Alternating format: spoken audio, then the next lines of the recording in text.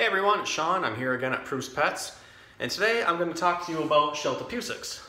Now, you're probably wondering what the heck is a Sheltopusik, because that's a really strange word that you've almost never heard before.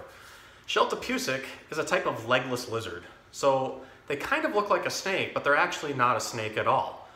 As we'll see when we pull him out, there's actually very distinguishing features that differentiate him from a snake that are very, very much a lizard. So I'm going to go ahead and get Riddle out here, and we can take a closer look at him so you can see the differences on why he's not actually a snake.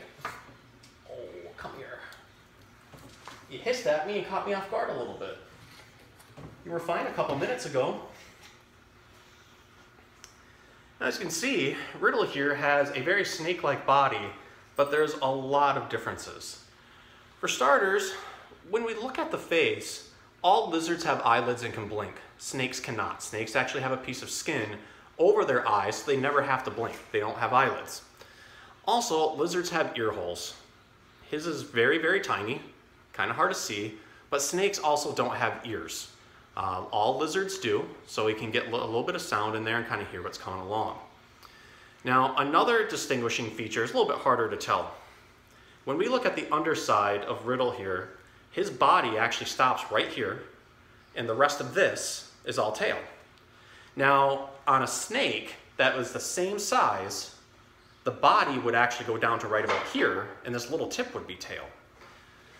Those are the main differences between a Sheltopusik, or legless lizard, sometimes called a glass lizard, and a snake. Now, you're probably wondering, how did he get the name glass lizard? Because legless lizard is a pretty easy name to tell. That's because of a special feature he has with the tail, again, which starts here and goes down to the bottom. It's called autotomy, and it is the ability to break off a limb and continue on without it.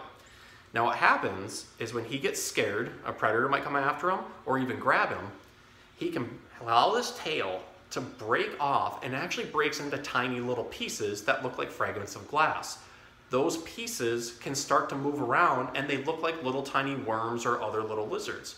This actually distracts the predator and has them go after those tiny little pieces while he slips away. And over time, that tail slowly grows back.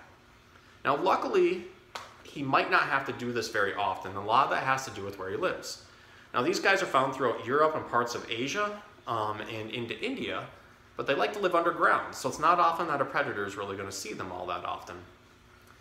They're built for living underground. By not having any legs, they can use snake-like movement to go through the dirt. And in there, they find small invertebrates, things like bugs, earthworms, and their favorite things, snails and slugs. Every once in a while, they'll actually eat small mammals, like if they come across smaller mice, moles, and voles, things like that. Now, they're a very curious lizard once they get out because, you know, he likes to live underground. That's where he kind of wants to go. So he's kind of checking me out right now. If he were to bite, it wouldn't really be that bad. They're not venomous or anything like that. They do have a very, very powerful jaw and a powerful mouth. And a lot of that has to do with the fact that they do like to eat snails, so they can actually crush the snail shell with one bite. Now, they do like it a little bit warmer, so he's got a very nice setup here with a couple heat lights and some natural bright light coming down on him, and then lots of stuff to burrow underneath. So it's not often you'll see legless lizards. We do have some here in the United States, but they're more in the south. We don't have any here in Michigan. If you do see them, there's nothing to be afraid of. Just like with any other animal, the best thing to do is just leave them alone. Animals want to go on their merry way, and you can go on your way too. So if you ever happen across a snake, or if you're in another part of the world or the US and you happen to see a legless lizard, you don't have anything to worry about. You can just let them be. So we're going to say goodnight to Riddle. And give you one more little close-up of him. Want to show you your pretty face off?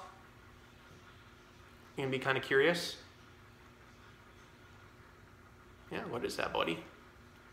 All right, we'll put you back. Well, I hope you guys learned a little bit of something new, and we will see you next time.